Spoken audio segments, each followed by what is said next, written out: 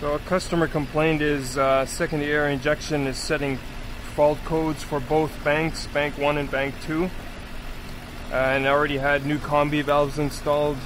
They're back there. Can't really see them. This is the vacuum control valve or vacuum control solenoid for the combi valves. So, and this is vacuum feed from the intake manifold. This is only getting 5 inches of vacuum. This should have manifold vacuum all the time. And then this solenoid allows the vacuum to go to the combi valves.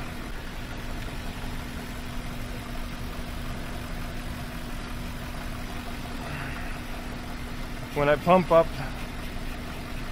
the combi valves, vacuum is held, so I know the combi valves, or at least up to the diaphragms, everything is good. What I will be doing is running the pump and activating these, and then I'm going to watch fuel trim just to see if fuel trim comes down or if fuel trim becomes active. But this is not enough vacuum here. So somewhere along here there's a restriction, and I have a feeling it's this guy here. I'm just going to take this guy out of the equation. All of this is a one-way check valve.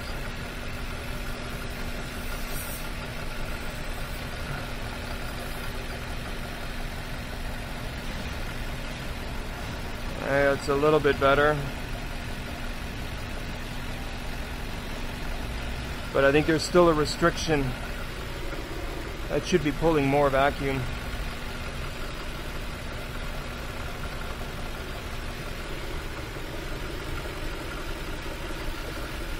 Doesn't really sound like a lot here.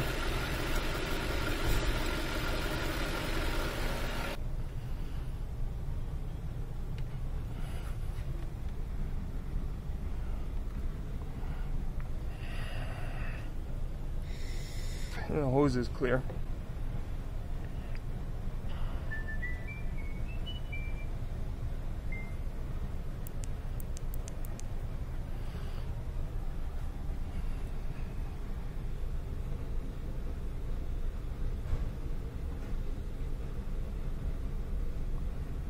Should probably get my bore scope.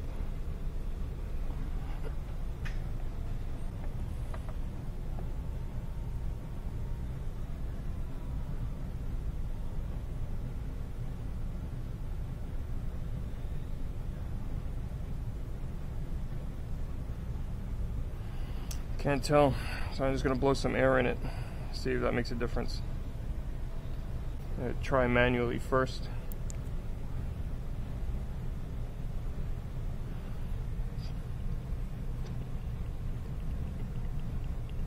No, that feels pretty good. Which way was this now?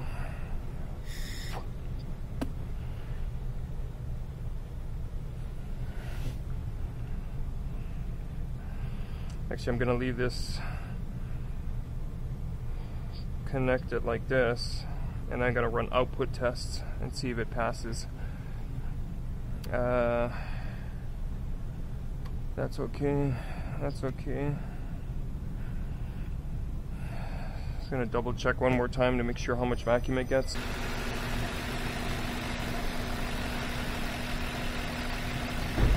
This thing could also be leaking vacuum.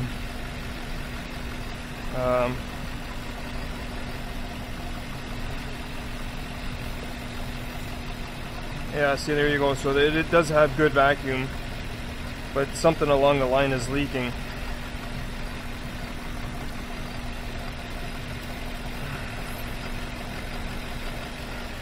And most likely it's this diaphragm here, because this one wants to do something. This one doesn't want to do anything. You can see it's sort of collapsing, but not much. So what I can do is I can plug this side.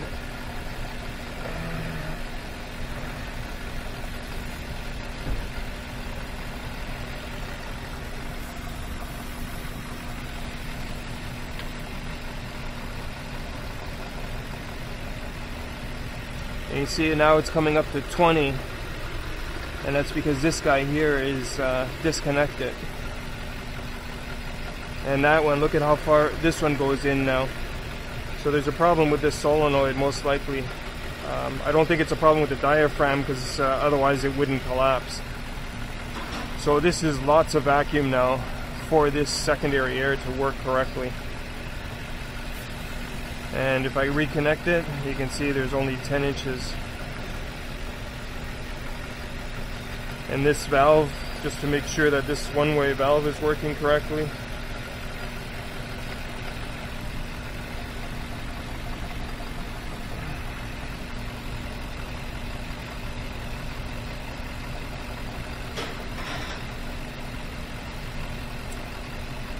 This one-way valve is also working correctly.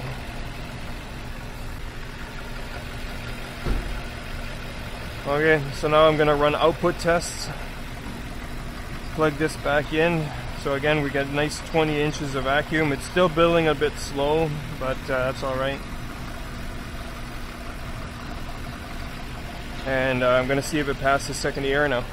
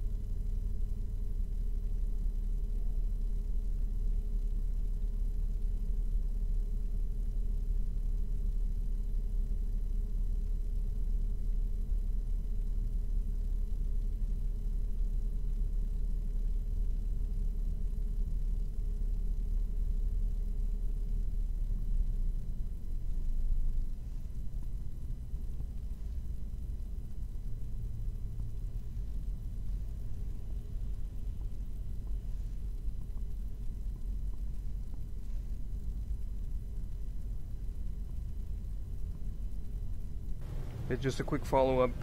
As you saw in the video, second air passed readiness, but it's this vacuum chamber actually or the pod that's no good. I'm going to suck on it and you'll see it wants to move, but it won't collapse all the way.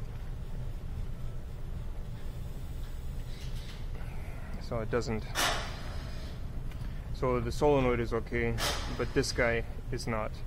As a comparison, hopefully that'll fit on here.